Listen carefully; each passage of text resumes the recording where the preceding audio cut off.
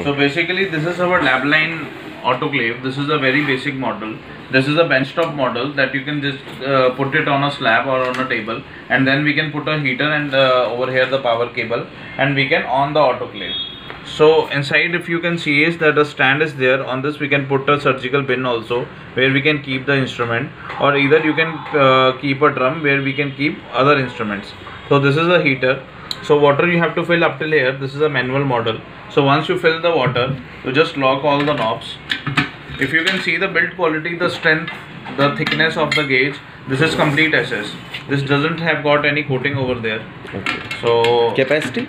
This capacity of the autoclave is 20 liter. Okay. This capacity is similar to the basket that we use for the bathing.